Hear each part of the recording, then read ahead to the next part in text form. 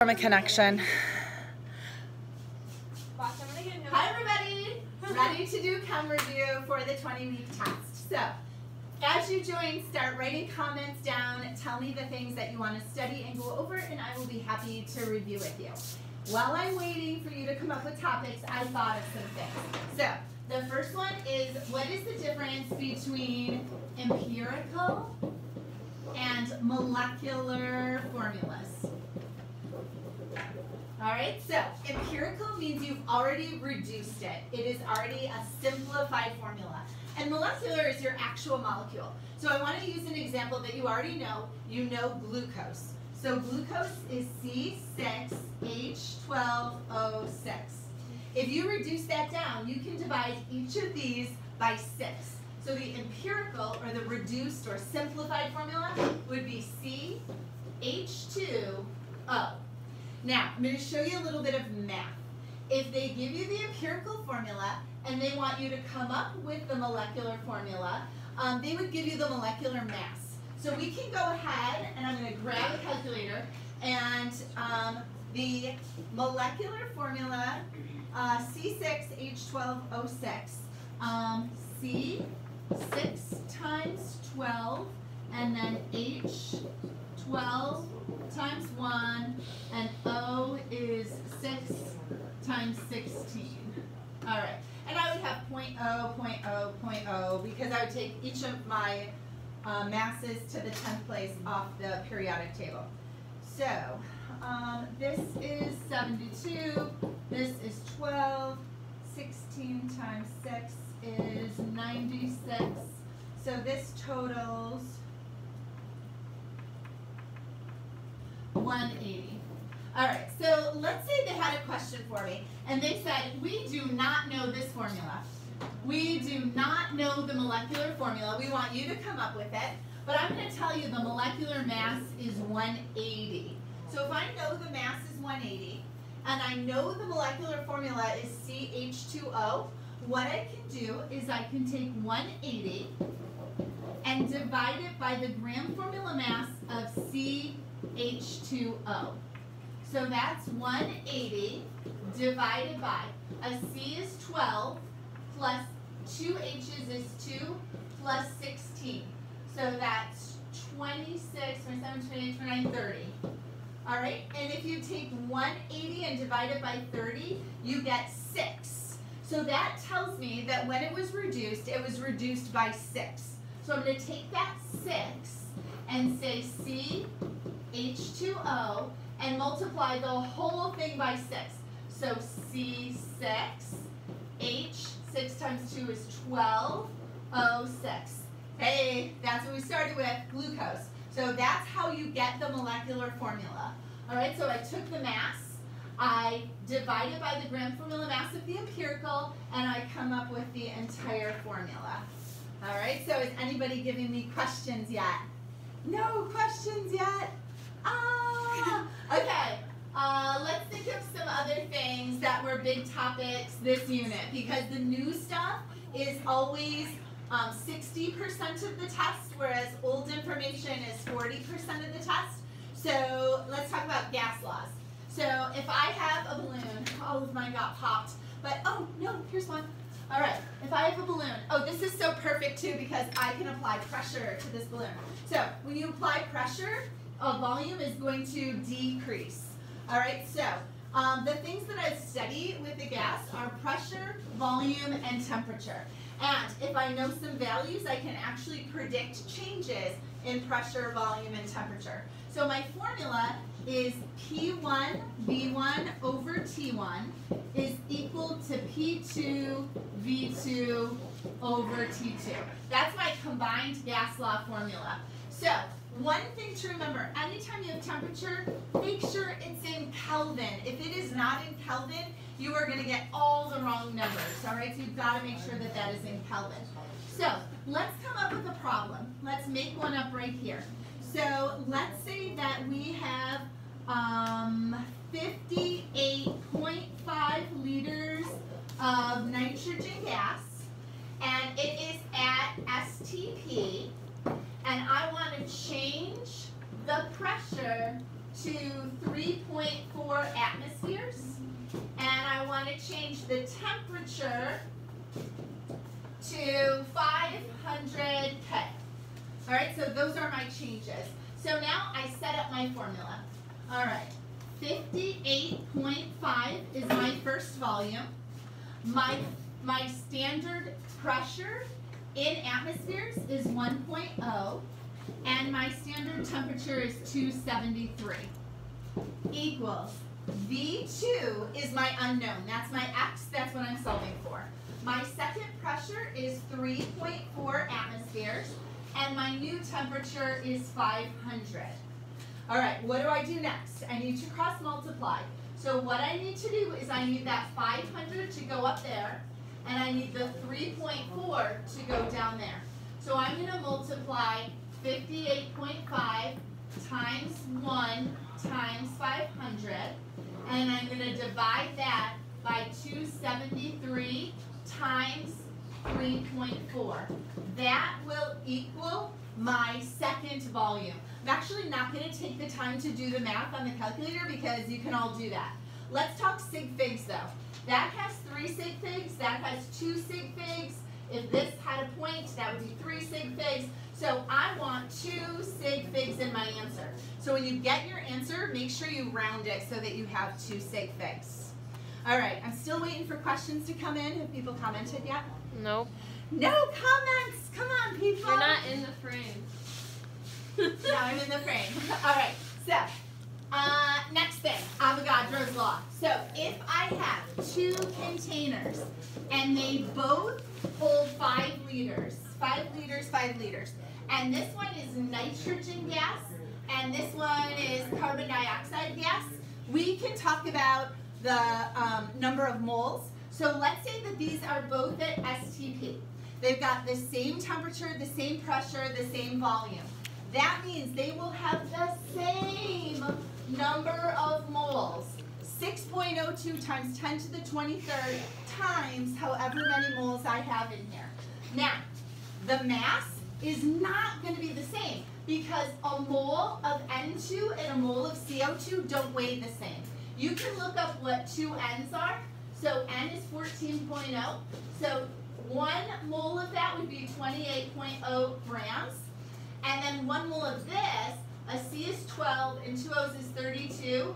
That's 44 grams, and this is per mole, per mole. So the mass would be heavier for the carbon dioxide than it would the nitrogen. And another question is, what about the number of atoms? So this has 2 atoms per molecule, and carbon dioxide, a carbon with 2 O's, that has 3 atoms per molecule. So this one has more atoms per molecule. All right, people, I need you to give me some topics. How many are on there? 7. 7 people. 7 people, let's go. Give me your questions. Give me stuff. What do you want me to go over? Because I'll get bored real fast, and then I'll hang up. Let's do mole stoic. Mole to mole stoic. Okay, Maggie Bracken, I'm right on it. All right, getting the robotics shout out. All right, so let's have a formula first of all. So let's do C3H8 plus oxygen makes carbon dioxide and water. All right, so first of all, we got to do a little bit of balancing. To balance this reaction, 3 carbons. So I'm going to put a 3 in front of that, so now I have 3 carbons on this side. 8 hydrogens, so I'm going to put a 4 over here, so now I have 8 of those. 3 times 2 is 6, plus 4. I have 10 oxygens on this side, so to get 10 oxygens on this side, I would need a 5 there. So it's just a little practice in balancing. Now that I have a balanced reaction, I can do mole to mole stoic. And I always tell my kiddos, stoic just means thinking like a recipe. So, if 18.4 moles of O2 were completely used, then how many moles of CO2 are made? There's my question. All right, I always set this up with a nice line. I start off with what I'm given, 18.4 moles of O2. Now, whatever I put there for moles or for units, I have to have the same unit here, moles of O2. Now, I want moles of CO2, so I'm going to put that on top, moles CO2. I can compare these two values because they're both in my balanced reaction. CO2 has a 3 in front of it. O2 has a 5 in front of it.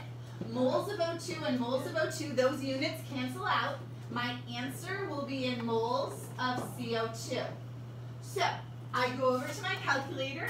I punch in 18.4 times 3 equals divided by 5 equals. I look at my answer and I say, ooh, I gotta pick sig figs. These are not sig figs because they're simply single numbers from a balanced reaction. So instead, I go to the data that I was given. That has 3 sig figs, so I want 3 sig figs in my answer. So it'll be 11.0. That has 3 sig figs in it. All right, for the sake of my honors kids, I'm going to go ahead and do a problem that does a conversion other than moles to moles. Regents, you're only going to do moles to moles. But honors, you should be able to do moles to grams, grams to grams, grams to liters, liters to particles. Any of those conversions you should do. So, let's say I start off with 585 liters of O2. That was a 2. And I want to know how many grams of water are made. All right, so that's a big conversion I'm going to have to do. Hi, people, can I help you? Which one is alive? Oh my gosh, I have guests running through. Welcome to robotics. Welcome. All right, and now who's going to solve the problem? Oh, I don't know how. Oh, none of my guests are solving. Oh, I'll do they're it. all gone. I'll solve it. All right, Natalie. Oh no, I'm not using that pencil. I'll do it. I'll start from here. You got it? Yeah. All right, Maggie is on it. I love it. Go, girl. I believe in you. How many people already got on right now? All right, but keep that. You just changed that number. Just keep that number. Yeah, 585. She has 7 Yeah, people. all of a sudden you changed it to 582, but I know you meant Oh, she had someone. 585 liters. Matthew Bowerman. Hello, Here, Matt. wait. There we go. Matt, why Go aren't you ahead. here? Merm, you have a question on here finally. Yay! Where? All right. Well, I don't got it on she is here. working on that problem. I'm going to check out my questions.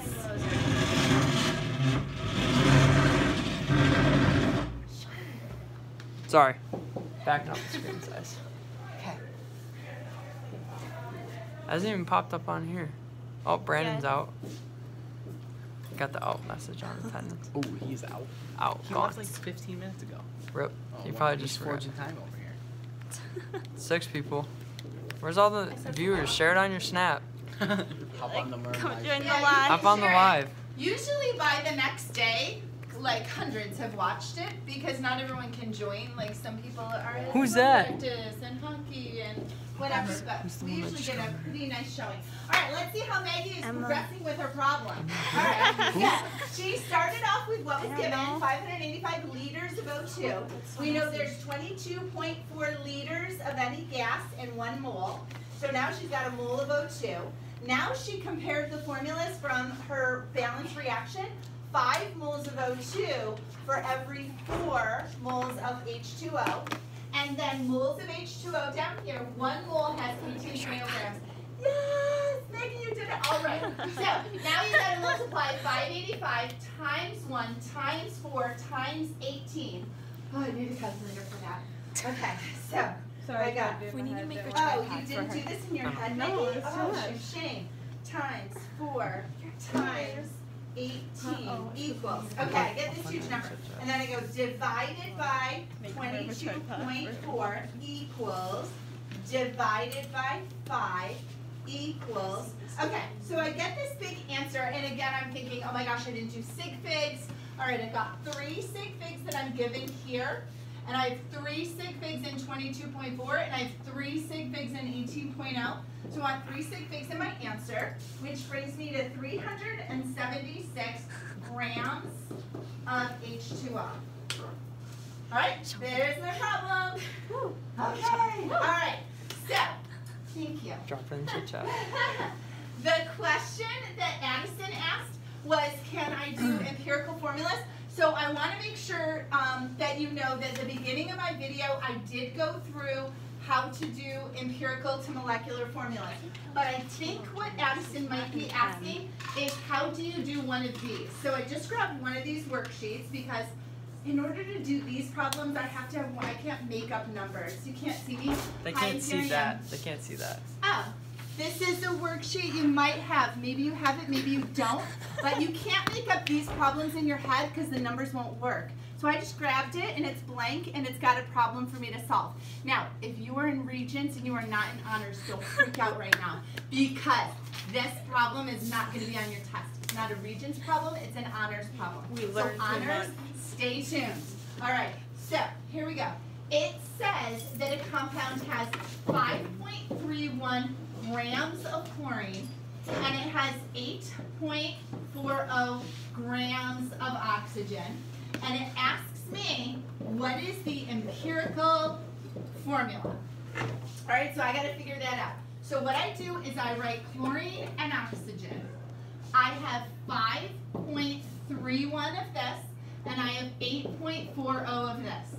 I divide each of them by their gram formula mass. So I look up chlorine, and it's 35.5. I look up oxygen, it's 16.0. I do the math with the calculator. Okay, 5.31 divided by 35.5 equals 0.15. And then I do this one, 8.4 divided by 16 equals 0.525. Okay, those are not whole number ratios, so I can't use them yet. So I divide by the lower one. So divide this by 0.15, divide this by 0.15.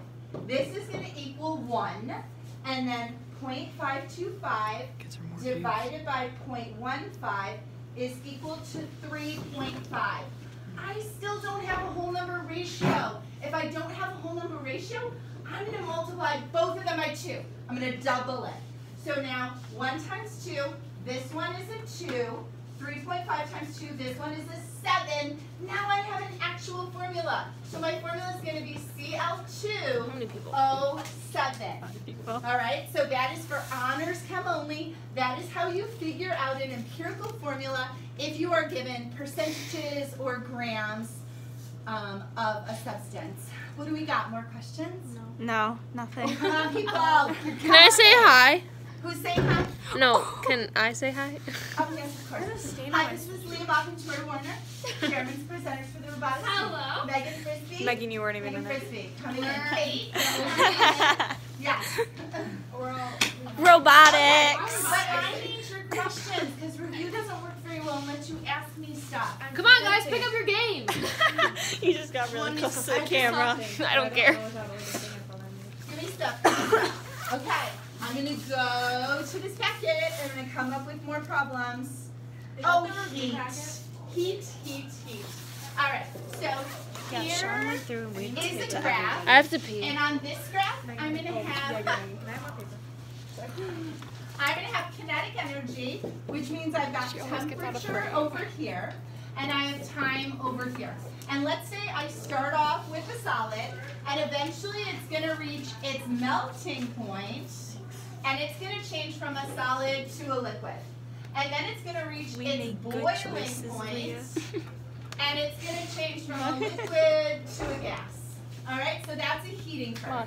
So on my heating curve, I have specific areas of change, where this slope is, and where this slope is, and where this slope is. If I want to determine heat, Q is equal to mc delta T. All right, M, the mass of my substance, C, the specific heat of my substance, and how much is it changing temperature. I multiply those three values, and that will give me the heat of my substance. All right, now I'm going to use another color, and right here, I don't like that. I'll use black.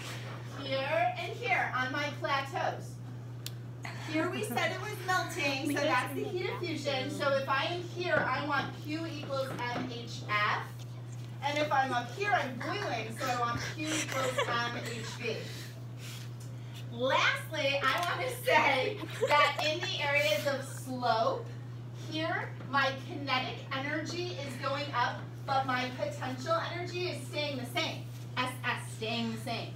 But in my plateaus, here, my kinetic energy stays the same. So, if you are boiling water, it is going to stay at 100 degrees until it is completely boiled.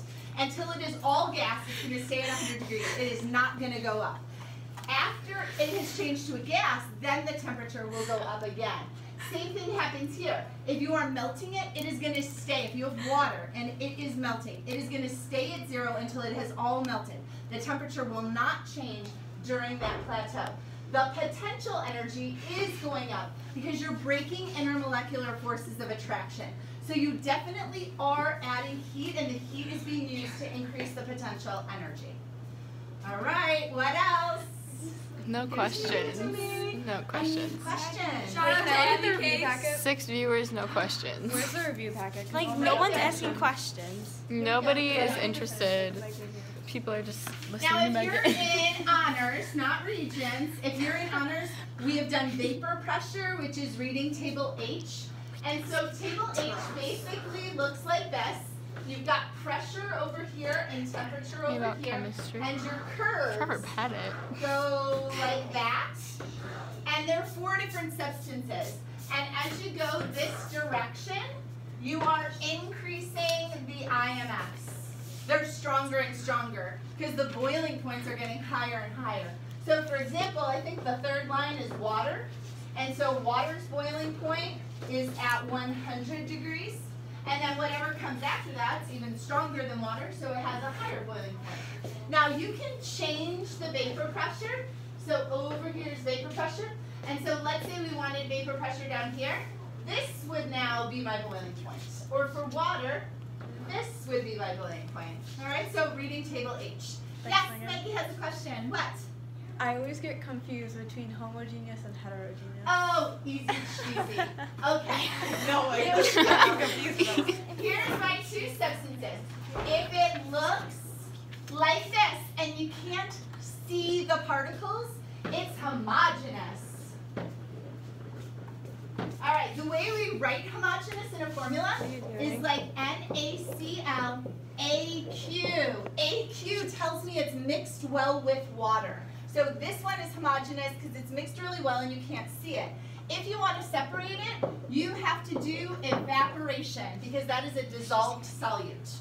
Over on this side, this one has chunks or layers. If they're really dense, they'll sink to the bottom. If they're really light, they'll float to the top, but they do not mix. So this is like writing FeS, so that means solid iron. There it is. And H2O. That would be my liquid here. They do not mix well, so that is a heterogeneous mixture. A heterogeneous mixture can be separated by filtration. All right, so those are your 2 kinds. Oh, what if I have a homogeneous mixture of 2 liquids? How do you separate it? It's been a How while, do you separate a mixture of 2 liquids?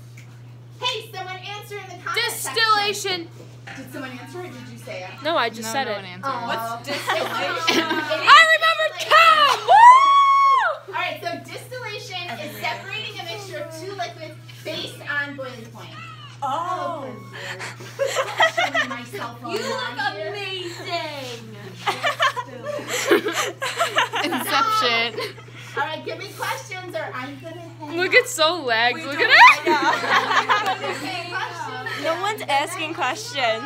I asked you a question. Maybe I you're asked a not question. asking me because you know everything and you're ready to get in. That's totally not. Oh, wait. Are there That is keys for the false. review packet on S and Gloser Schoology? asked. What was that? Are there keys for the review packet on Schoology? Okay, there is,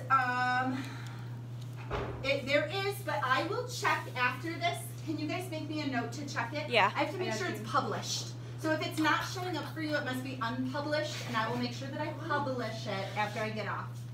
All right. What? No questions. Wait, Did they wait, write no pause. questions? No, there's just no questions. Oh, I'm looking through. Yes. I don't have a question There's yet. castle Maggie has a learning. question. I don't have a question yet. But I will. Maggie. Oh, Come on, Maggie. Maggie's asking all the questions. Call your castle. If you haven't done your castle, if There's I'm a your castle? teacher, well, if I'm your teacher, it's due. Oh.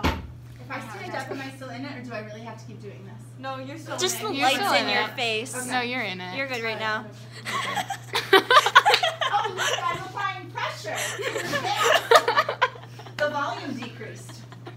Oh, let's do those graphs. All right. If I have pressure and temperature. Wait, I want to watch that. You're if gonna I miss have it. Just go to the live. Volume and temperature. Boom. That is directly proportional. You missed So it. gases, the temperature, and either pressure or volume are directly proportional. They go up like this.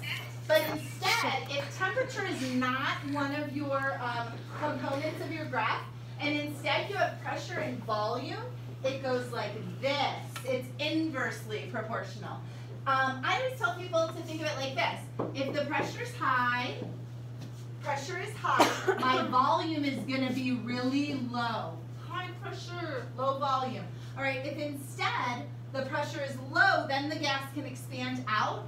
So this is going to be very high. So that's why this graph that does not involve temperature, pressure, and volume, inversely proportional, the graph goes like that. What else? Yes. Take your time. Come on, No one Maggie. else has any questions, so take your time for real. I don't take chems though.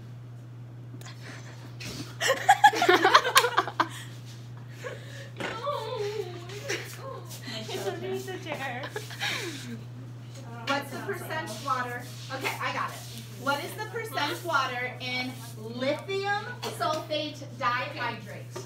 So, lithium sulfate dihydrate. Alright, and the question was, what's the percent water? So lithium is Li. Li is a group 1, so it's a +1. Sulfate, weird name. Go to table E. That's SO4 and it's a -2. Crisscross, charge on left, charge on right, crisscross. So you get Li2SO4. Hydrate. Hydrate means there's water mixed in, so you put a little dot like that. Dot does not mean multiply, it means with water. With water, add water. Di means 2 waters. So there's my formula. Oh, I remember that one. Okay? Now, I'm not going to do all the math for you. I'm just going to show you how to set it up. Put the 2 waters on top. So a water is 18, because 16 for the O, 17, 18 for the 2 H's. On the bottom, put your 2 Li's, so that's 2 6.9s, plus an S is a 32.1, plus 4, oh yeah, my face. Plus 4 16.0. Then I gotta go times 100 because if I want the percent water, I want the part that's water over the whole thing. Oh, I am only have the trying whole to thing now. learn. Plus 2 18.0s. That's the whole thing. I can't do not. I need the whole thing on the bottom and just the water part on the top. So part over whole times 100. All right. While I'm at it, I'm going to do one that's based on the lab. So in the hydrate lab, you had a hydrate and you had it in an evaporating dish, and they were blue crystals. So let's say you started off with 5.0 grams of hydrate. And let's say you heated it up until you drove away the waters of hydration. That's the New York State fancy way for saying you let the water evaporate out. What you were left with is crystals, and let's say there's only 3.0 grams in that. This is my hydrate. This is my anhydrate. This was heat, and what went out? 5 minus 3, 2.0 grams of water were removed. If I need to know the part or the percent water in my hydrate, 2.0 out of my original 5.0 times 100 That is the percent water in my hydrate. All right, give it to me. Questions? Nothing. No questions, but Maggie we're Bracken gaining said, viewers. "Please start." Slowly, people are letting me down. Don't Please give me questions. These 6 people Kristen, on do you here wanna need say to wait. hi? Oh, This- sure. this is my dear Do we Kristen. wait? We have a question. Do we need to know the Oh, she's a nurse. history? Maybe she'd like to answer the next Yes, question. K-Town. No. No. Do we know? Do we need to know the history of the atom and the different models? Of course you That's do. from you. What do you No, it's know? from Edison Glover. Edison. Of course Can you you go do. over them? Because the 20-week test means anything that you learned from day 1 until now. The whole first half of the year goes on the test. So can I go over that? Sure, I would love to. We started off with this. I shall call it the cannonball. The cannonball model is just like all iron has iron atoms. And that's an iron atom, and it's named after the Greek atomos. And it all just looks like this. Then we realized, okay, J.J. Thomson, he's our first guy that really started to find things. J.J. Thomson found the electron. So the electron is the first subatomic particle. So the model is called the plum pudding model, and the plum pudding model is, hey, it's a sea of positive with a whole bunch of little negatives around. And the way that they found that was by having a cathode ray tube. So if I have a ray tube and this is connected to electricity, they found that on the positive side, the electrons would be attracted towards it. So that's how they figured out these first little molecules called electrons. All right, our next guy is Rutherford. So Rutherford, he did the gold foil experiment. So in the gold foil experiment, he fired alpha particles at gold foil. And when he fired them, most of them went right through. But every once in a while, this happened.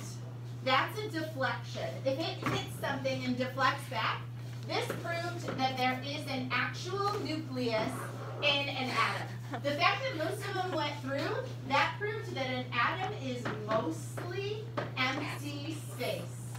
Empty space. All right, so he had 2 findings, Rutherford and his gold foil model. Great All guy. right, the next great guy. Got a lot going for him. Great guy. All right, next model is the planetary model, and that's all about Bohr. And remember, boring. It is kind So of boring. it now looks like this.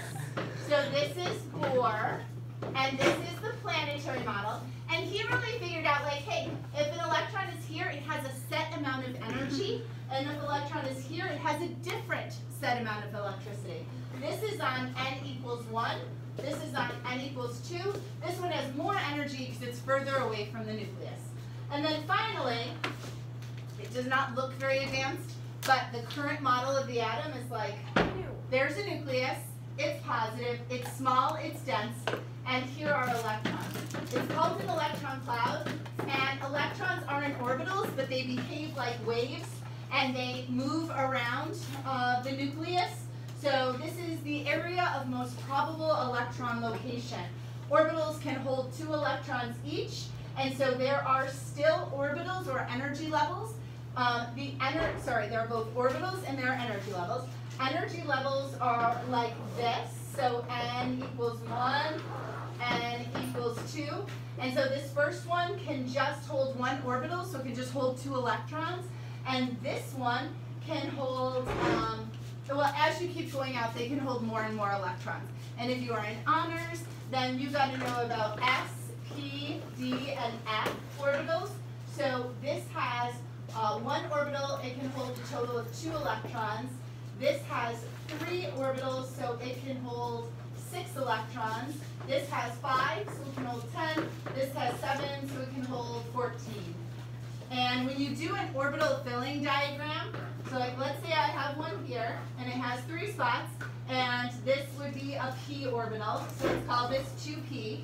Let's say I only have 4 electrons to fill in this p orbital. I would fill it 1, 2, 3, 4. So you always put 1 electron in each seat or each spot. before you put a second one in the same place. So we call that Hund's rule or the bus filling rule. Like if I was going to go get on the bus, I want to expend the least energy, so I sit in the first seat that's available. And then if I'm the next person on the bus, like, oh, someone's already sitting there, so I go to the next seat. I have Yes. a question. Can you Okay. go over ionic versus covalent bonds? Oh, sure. Ionic, covalent. Miss McCord would also like to let you know that you are hashtag best Yeah, teacher you're very ever for dedicated. Hashtag Alive love at you school. right back. I love the hashtag usage right now. Oh, that's Hashtag. So, ionic. We have a bond between a metal and a non-metal. First thing you have to remember. Oh, look at you. I don't even, there we go. This one? There we go. All right, if I have a metal in there, so like, let's say I have TiCl2. Definitely ionic, because Ti is a metal, it's titanium, and chlorine is a non-metal, so when they come together, there is a transfer of electrons. So transfers electrons. The metals are left side losers, so they lose their metals and they lose their electrons and they become positive. Right side non-metals, they're going to gain. To name this, the 2 came from titanium. The 1 went to the chlorine. It's a middle metal, so it needs a middle name. So this would be titanium 2 chloride. That's how you name ionics. What else about ionics? They have super high melting points and boiling points. They dissolve in water. They are good conductors, but only when they're aqueous or a liquid. They can't conduct as a solid. So if I had solid salt in my hand, it would not conduct electricity because it doesn't have mobile charged particles. The particles have to be moving to conduct electricity. So that's probably good for ionic. Oh, hard crystals. Hard crystals. All right, now I'm going to go over here on this side to the covalent. Covalents are between 2 nonmetals. So something like water. Water is covalent because there's no metal in there. It's 2 nonmetals. They share electrons. Here we have Sean Bracken. Sean, you're not in frame. Here we have Sean Bracken.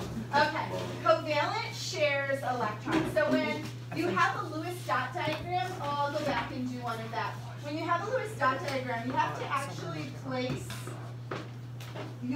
so oxygen has 6 valence electrons, so you place all 6 on it. That shows you there's a spot for hydrogen there and a spot for hydrogen there, which gives it its bent shape. If you have to know the best for shapes, this one is bent. And so this is actually a polar molecule because it is asymmetrical. There's an uneven distribution of charge. All right, they are poor conductors. They don't dissolve well. They're not hard crystals. They're soft or they're liquids or they're gases. All right, I'm going to go over here just because I did not do a Lewis dot diagram of ionic. And ionic, I always see it's as easy as A, B, C, D. So A are the atoms. So if I have, I'm going to move it over a little bit more. If I have 1 Ti and 2 Cls, I'm going to put the Ti in the middle. I'm going to put the Cls on either side. That's atoms. B are brackets. Here's my brackets. C are charges. -1, -1, and +2. Those should add up to 0 if there's no charge on the compound. This one has lost its electrons, so it does not have dots. This used to have 7, and now it has 8. This one used to have 7, and now it has 8. So it sort of all makes sense now. This had 2. 1 went over here, making it stable, and 1 went over here, making it stable. So when you form a compound, you are forming a more stable molecule because now they've reached that octet rule. Who doesn't form bonds at all? There's 2 questions. Who doesn't form bonds at all? Not metals. No, metals form bonds like crazy. Like titanium just formed a bond. Oh, Who noble on the periodic gases. table? Noble gases.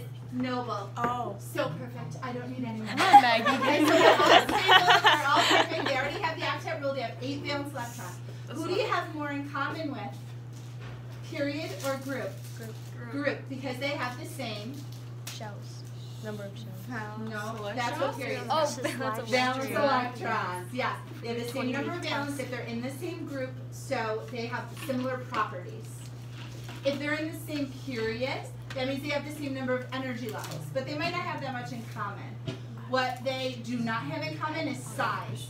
Left side, large. As you go across, it gets smaller, smaller, smaller, because more and more protons allow them to hold their electrons closer, closer, closer. Whereas a metal only has one, and it's like, oh God, someone please take this. I don't want it.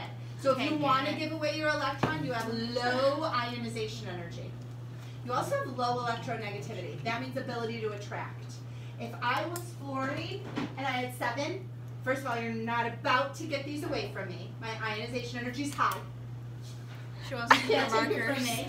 And my electronegativity is high, which means I'm really easily able to grab electrons and take them away. Got 'em. All right, give me more questions. You have 2 There's questions. 2 but questions what's here. one? Questions? This one is Yeah. from So Addison popular. Lozier. Addison Can you Lozier with go the over- I love you, questions. Addison. Addison's really carrying this live right She's my now. fave. Okay. Can you now go what? over the difference between molecular covalent and network covalent? So molecular covalent and coordinate covalent. This one is very strong. So like my diamonds here. My diamond is only carbon. It's really strong because it stays together and the molecules are very, very close. Most molecular compounds are the things that we think of like, hey, oxygen gas, carbon dioxide gas. These are gases. They are not strong. They are super weak and spread out. So that's the difference. And then one more you said? Meadow says, can you go over which formulas for V, P, and T use Celsius versus Kelvin for temp? Okay, they all use K only. Anytime I'm going to go back to the screen if I can find it. It was from the very beginning. Not that, not that. Okay, I don't keep them in order. Is it the first? Well. How Was that about the first that? one? No. Hate to see Hate it. to see it. Rip in the chat. Rip in the chat. I seriously can't find it. Oh, I think you Okay. erased it to do Okay. something else. P1 V1 over T1 equals P2 V2 over T2. These have to be in K. No exceptions. There's no C's used at all. The only time that you can have a question when they're in C, but you don't even use the number in the question, is if you're doing a heat formula. So like Q equals MC delta T, it's a change in temperature. So it doesn't matter if you're using K or C, because if this is at 0, this one's at 273. If this goes up to 10, this went up to 283. The difference between them, the change is identical. So that doesn't matter if you use C or K, because it's a change in temperature. When you have other things like Q equals MHF or Q equals MHV, there's no temperature in there. It might tell you the temperature in the question, but you don't use it in your math, so it doesn't matter. Tyler wants you to go back to the heat and cooling curves. Tyler? You mean TJ? Tyler Gosling? Yeah. Oh yeah, that's TJ. What do you want? You can maybe I'll call him that now, or maybe not. It might just be my name for him. What does he want me to do? Heating and cooling curves. Okay, I do have that. There it is. That's a heating cooling curve. So this one's a heating.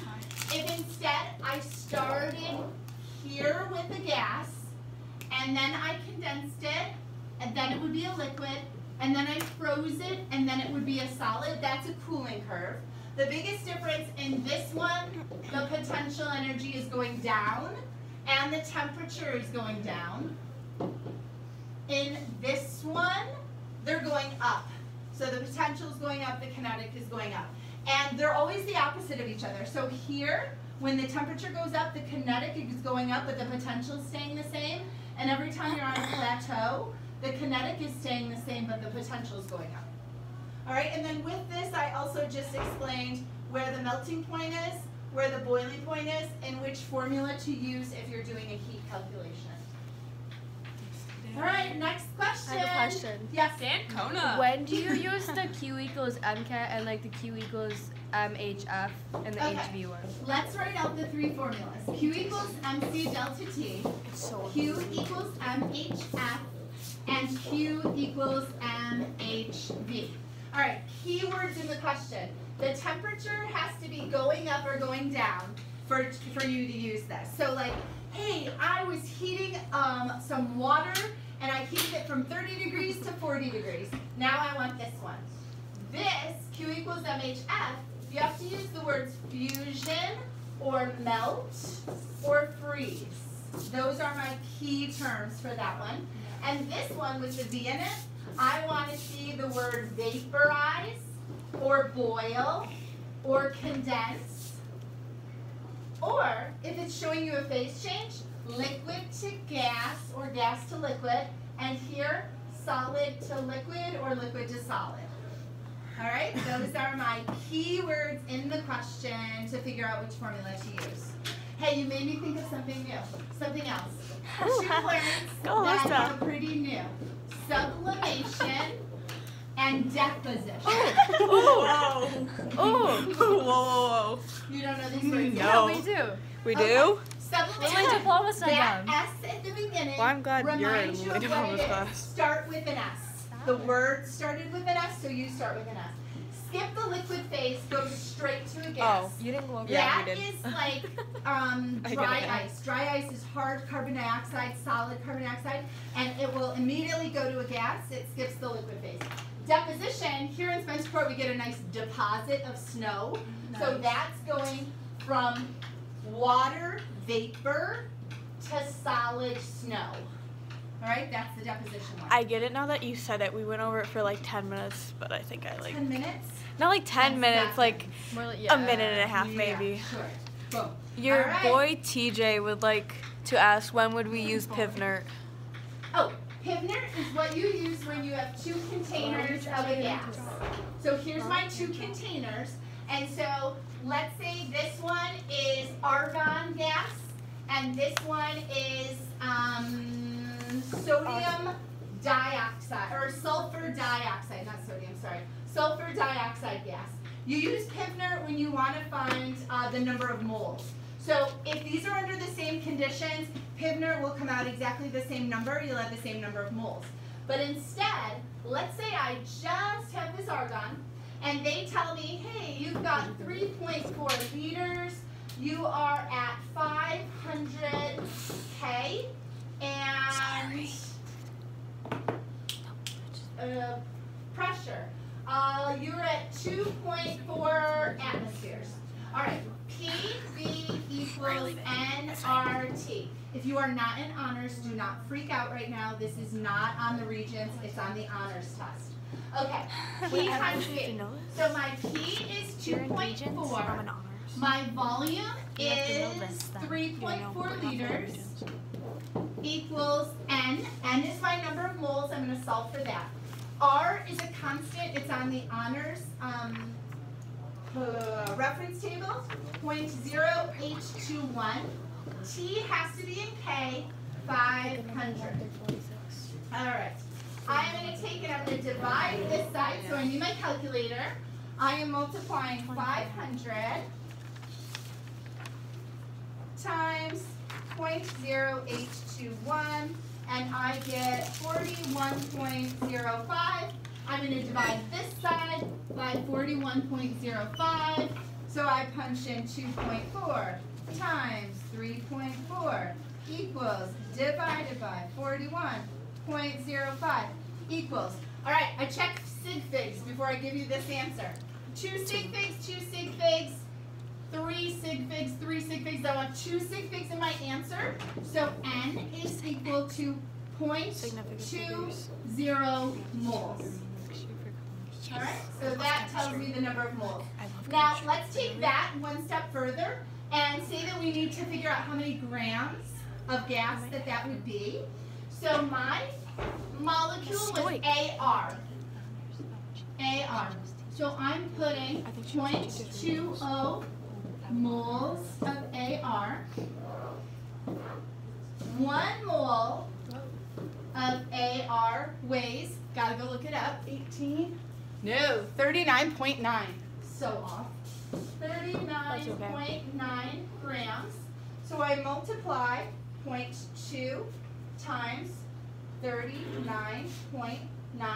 2 sig figs, 3 sig figs equals, so I want 2 sig figs in my answer. 7.98, so that's 8.0 grams of AR. Alrighty? We have no more questions. No more questions, No more and it's been 50 minutes. I'm done. Okay. Okay, alright. Wait, we good want to night, be in the people. sign off. We want to be in this. Oh, come sign off. Good night, people. Steady, steady, steady. Do your castle. I will upload answers to answer keys. Alright? Mwah, love you all. Study. I want A's. A's. And end. I really didn't